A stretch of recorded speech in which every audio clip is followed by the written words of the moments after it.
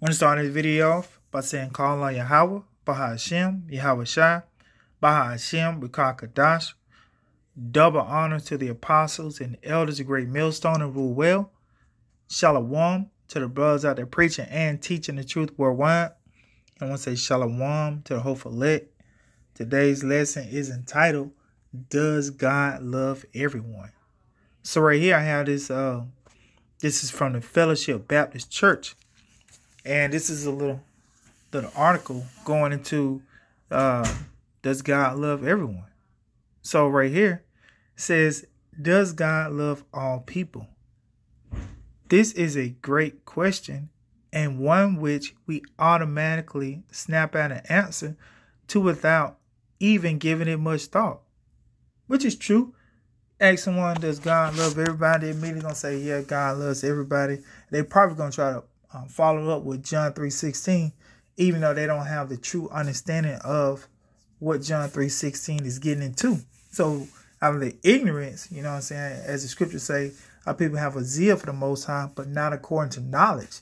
So because they don't have the true knowledge, the understanding of the scriptures, they just instantly will blurt out John 3:16, God loves everybody, God knows my heart, all these different cliches that our people have been brought up into saying, especially those who subscribe to plantation Christianity. So yes, of course, he does. He created us, therefore he loves us. Before we allow our own emotions to answer this question, however, which is true, see what I'm saying? So he's saying the right thing. You shouldn't allow your own emotion to answer these questions. Maybe we should allow our God, through his word, answer for himself, which is true. But how do you let the Lord answer for himself? With the scriptures, not your vain opinion. So as a missionary sent to preach the gospel, so this guy was sent to preach the gospel. And we're going to get that in Luke 4 and 17. Since he said he's a missionary sent to preach the gospel, we're going to get the gospel what the Lord was sent to preach and who it was sent to be preached to. And I was recently asked this question in a manner of speaking by a church missions board. As I spent some time putting this together, I thought it might be helpful to a wider audience. Thus, I am making it available here. The question was posed like this. We were wondering about your theology of missions. Could you describe to us your view? But I thought he said he wanted to let the Lord answer for himself through his word. So, but the way this question is posed, could you describe to us your view on whether or not God loves sinners if you were sitting across from an unbeliever who did not know God and was not saved, who was depressed and hopeless, and that person were to ask, does God love me? Could you respond positively and affirmatively, yes, God loves you?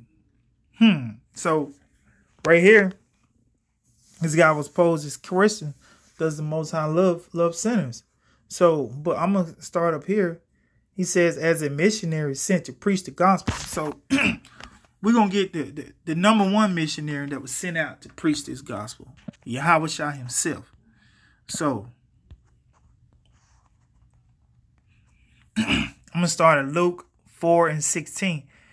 And he came to Nazareth, where he had been brought up. And as his custom was, he went into the synagogue on the Sabbath day and stood up for to read. And there was delivered unto him the book of the prophet Isaiah, which is Isaiah.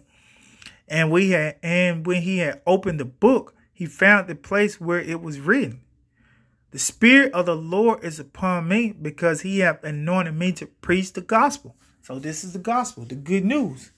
Let's see, is this good news to everybody? To preach the gospel to the poor. Right there, that just X'd out a whole class of people, the rich. If the gospel was sent to the poor, what about the rich people? See what I'm saying? So does God love rich people? See what I'm saying? So this right here just X'd them out. It said the gospel was sent to the poor. He has sent me to heal the brokenhearted, to preach deliverance to the captives. Talking about you so-called Negroes, Native American, Latinos. Right now, you don't have physical chains on you. But right now, this devil has your mind captivated. So I'm saying you don't know if you're coming or going with this devil, Esau, Edom. So I'm saying this mental captivity is worse than that physical captivity that he had you under that hardcore bondage. And recovering of sight to the blind, to set at liberty them that are bruised, to preach the acceptable year of the Lord. And he closed the book, and he gave it again to the minister, and sat down. And the eyes of all them that were in the synagogue were fastened on him. So right there, that scripture just told you it wasn't this. He didn't preach this gospel to. It wasn't for everyone. Let's analyze the scripture. It said the gospel was to the poor, to the brokenhearted, preach deliverance to the captives, and recovering of sight to the blind, and to set at liberty them that are bruised. So this isn't an all-inclusive gospel. This isn't an all-inclusive good news. This is only for the people that the scripture just said. So he said he was asked this question, but the scripture didn't say that. What I just read, that God loves everybody. Who this gospel was to the poor, brokenhearted, preach deliverance to the captives, and recovering of sight to the blind. See what I'm saying? As the scriptures say, for the going to this blind, I got right here, Proverbs 21:16. It said, the man that wandered out of the way of understanding shall remain in the congregation of the dead. So all of our people that subscribing to this plantation Christianity, right now they're blind. See what I'm saying? Right now they in the congregation of the dead. The dead man walking. See what I'm saying? They don't have that breath of life. So hey, that's what the Lord has us. His men out here, uploading these lessons, doing lessons out on the street corner, preaching this gospel. See what I'm saying? To give sight to the blind. See what I'm saying? To preach that deliverance to the captives. So right here, I got showing you that, God doesn't love everybody. I got Romans 9:13, which is a classic scripture. As it is written, Jacob have I loved, but Esau have I hated. That right there just told you, in a nutshell, God doesn't love everybody. It said, Jacob have I loved, Esau have I hated. And back it up, Malachi 1:2. I'm going to start at Malachi 1:1. It says, the burden of the word of Yahweh to Israel by Malachi. I have loved you, saith Yahweh, yet ye say, wherein hast thou loved us? Was not Esau Jacob's brother? Said Yahweh, yet I loved Jacob. And I hated Esau, and laid his mountains and his heritage waste for the dragons of the wilderness. See what I'm saying? I'm going to read down one more, Malachi 1:4. Whereas Edom said, we are impoverished, but we will return and build the desolate places. See, not only does the Lord hate Esau, but he hates his whole heritage. He hates the whole nation of Edom. Because he left his whole, as the scriptures say, he left his whole heritage waste for the dragons of the wilderness. Whereas Edom said, we are impoverished, but we will return and build the desolate places. Thus said Yahweh of hosts, they shall build, but I will throw down, and they shall call them the border of wickedness, and the people against whom Yahweh have indignation forever. That's righteous anger. So how is it that the Lord loves everybody? See what I'm saying? We go into the scriptures, found out something totally different. When you actually crack open the Bible and start reading it for yourself.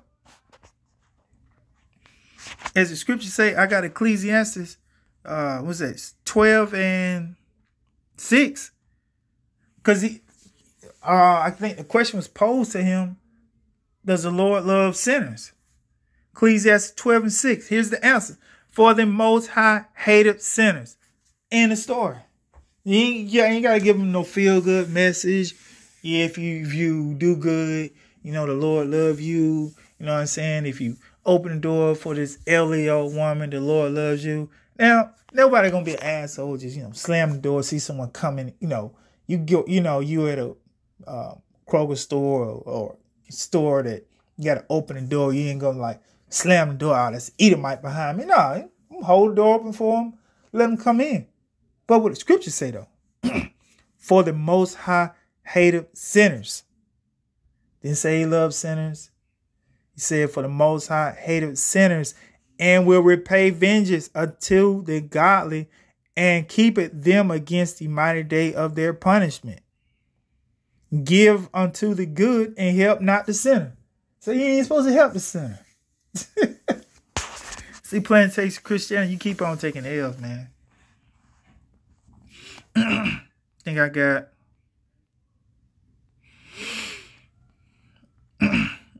Psalms 78:49, but I'm gonna read up a little bit.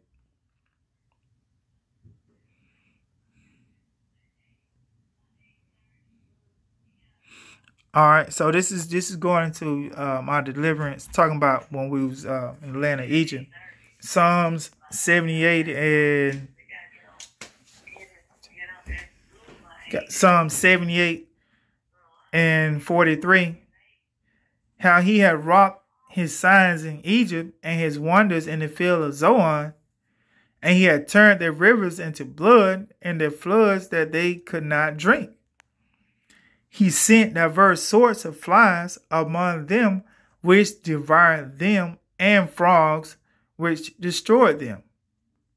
He gave also their increase unto the caterpillar, and their labor unto the locust. He destroyed their vines with hail, and their sycamore trees with frost. He gave up their cattle also to the hail, and their flocks to hot thunderbolts. He cast upon them the fierceness of his anger, wrath, and indignation, and trouble by sending evil angels among them. So, if God loves everybody, why did he send evil angels among the Egyptians? I just read it.